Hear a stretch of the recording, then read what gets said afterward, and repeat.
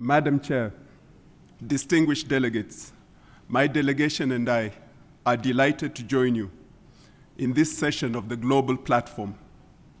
The earthquakes in Haiti and Chile last year, the volcanic eruption in Iceland, the earthquake in New Zealand, and massive flooding in Australia early this year, and the 11th March earthquake in Japan, and subsequent tsunami and nuclear meltdown, and the earthquake in Spain yesterday are a big wake-up call.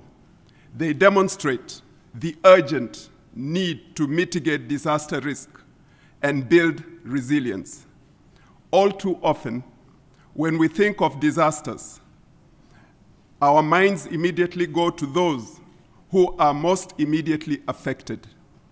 The events in Japan and the interactions since demonstrate how the world is interconnected today. The world's manufacturing chain, which hinges on just-in-time delivery of inventory, was severely tested. Complete recovery will take time. We live on a small planet. Risks are becoming much more global. We therefore need to be prepared on a more global scale. This session of the Global Platform is indeed timely. Distinguished delegates, you will recall the President of Indonesia recently addressed the opening ceremony, and I quote, "Disaster affecting one country ultimately affects all humanity. It is incumbent upon us to give the challenge we face our utmost attention. Increased cooperation, innovative thinking, sharing of experiences and lessons, capacity building and funding should be at the heart of our endeavors.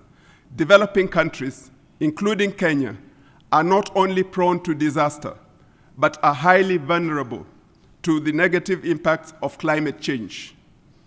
This was recognized at the second African Ministerial Conference on Disaster Risk Reduction, held in Nairobi in April 2010.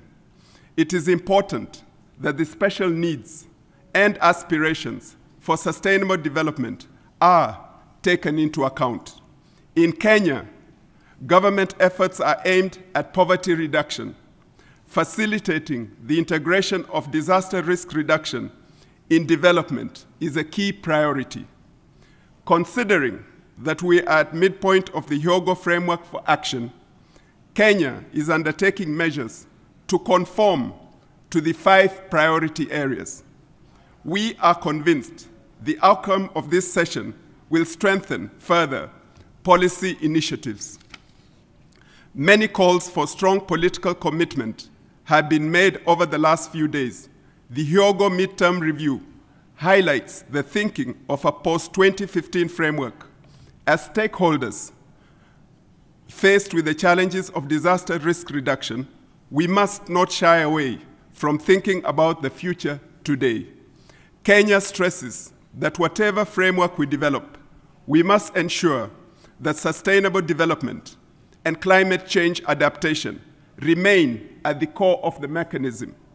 Madam Chair, distinguished delegates, finally, judging by recent events, disasters are becoming more frequent and unpredictable.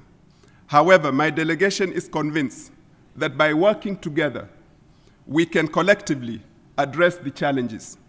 Kenya believes the United Nations should continue to play its central role in providing leadership in disaster risk reduction. The valuable work of the United Nations International Strategy for Disaster Reduction attests to this fact.